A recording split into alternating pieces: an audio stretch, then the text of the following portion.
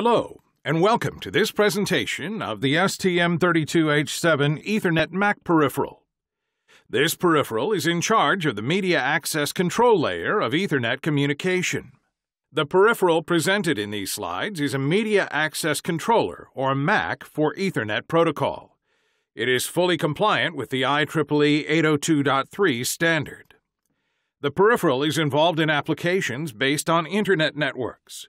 Such applications rely on the TCP/IP layer model as presented in the diagram. The MAC is in charge of the link layer of the TCP/IP communication model.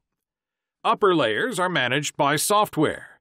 For example, transport and Internet layers can be managed by the popular lightweight IP stack. Finally, the physical layer, or PHY, is supported by external components and linked to an RJ45 connector. The key features of the STM32H7 Ethernet MAC peripheral are presented in this slide. The peripheral supports both full and half-duplex modes of operation at either 10 or 100 megabits per second. Auto-negotiation between the peripheral and the external PHY enables automatic configuration of the operation mode. The external PHY is supported through two interface types: the typical media-independent interface, or MII, and the reduced MII interface that needs half the pins of the MII. Among the advanced features supported by the peripheral, we can list multi-layer packet filtering, management of double VLAN tags, precision timing protocol support with high-precision timestamping of frames, and several network statistics registers available to monitor the connection quality. In addition to the previous features, the peripheral brings several types of heavy processing offloading. It supports automatic management of preamble and start-of-frame tags, checksum checking for received frames and upper layers checksums computation, and automatic TCP packet segmentation. Two low-power modes are supported, enabling power consumption saving: the energy-efficient Ethernet mode for power control during transmission, and a sleep mode where the peripheral is put on hold, waiting to receive special wake-up packets to resume. This slide presents the offload processing managed by the peripheral on an Ethernet datagram. You can see that most of the non-payload part of the datagram is efficiently managed in the hardware. The preamble and start frame delimiter, or SFD, are basic synchronization patterns and are inserted or deleted automatically. MAC address filtering is recommended to select only the frames that are relevant for your application. The MAC supports multiple filtering options for unicast or multicast address frames and perfect or hash filtering. Single and double VLAN tagged frames are supported. Double tagging is used for routing complex traffic, with two VLAN levels used simultaneously. The Ethernet peripheral supports automatic insertion, replacement, and deletion of any sequence of outer and inner VLAN tags. The payload is composed of data from transport or Internet layers. The peripheral can filter received frames depending on either port or IP addresses. The checksum is computed or checked for IPv4 headers and the TCP/UDP of the ICMP payload. Finally, the CRC is computed for the whole datagram without taking into account the preamble and the start-of-frame tag. Some of the features listed above are detailed in the next slides. The Ethernet MAC peripheral offers some filtering capabilities that can be applied to the received frames. The different filters are nested. Layer 2 is filtered first with the MAC addresses and VLAN tags. Then the Internet layers filter is applied based on IPv4 or IPv6 addresses. And finally, frames are filtered following the port number of UDP and TCP protocols. Any frame rejected by one of the active filters will be discarded and not delivered to the host. For all layers, perfect or hash filtering is available. We have seen in the previous slide that filtering capability on Layer 3 and Layer 4 was available. We will now see that other processing on these upper layers are offered by the peripheral. Checksums of IPv4 header or checksums of TCP UDP or ICMP data payload are computed by the hardware. These values are then either transmitted in the output packets or compared to the received ones to detect any error in the transmission. Another of the Layer 3 offloading features is the automatic ARP protocol response by sending the device's MAC address to the requester without any software action.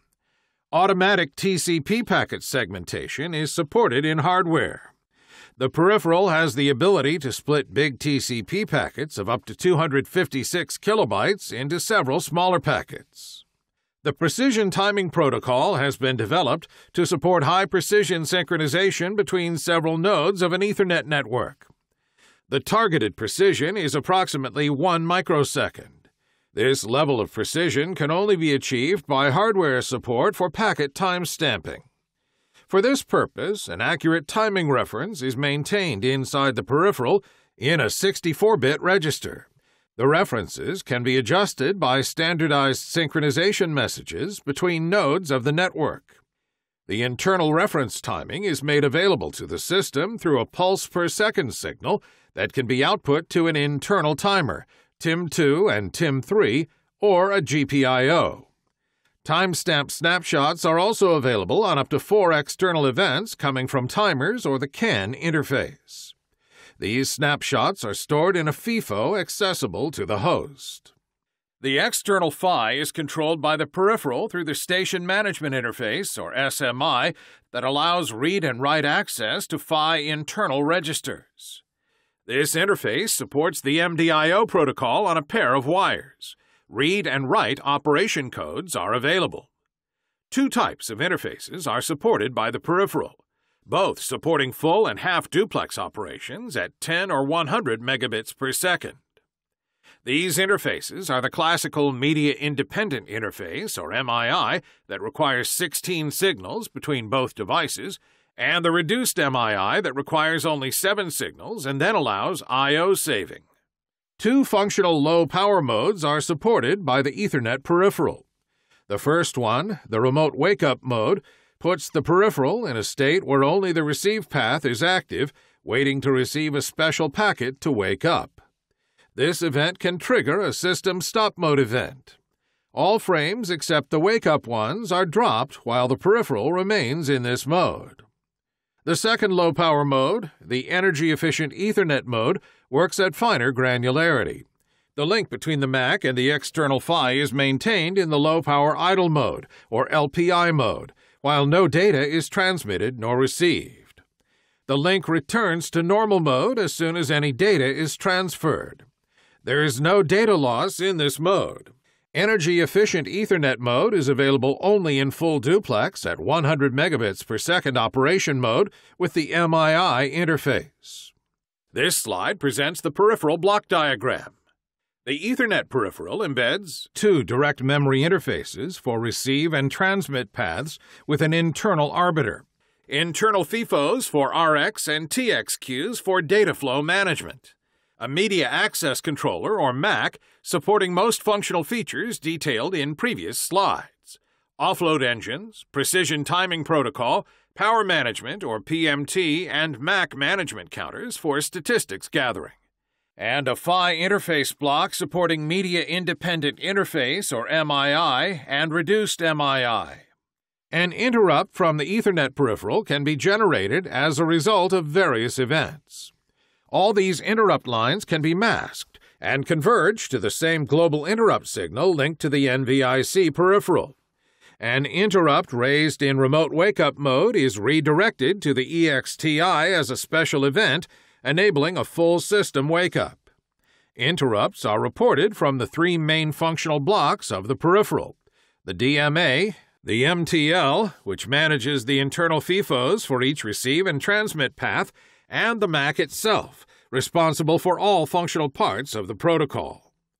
The DMA part generates normal interrupts when a packet is received or transmitted.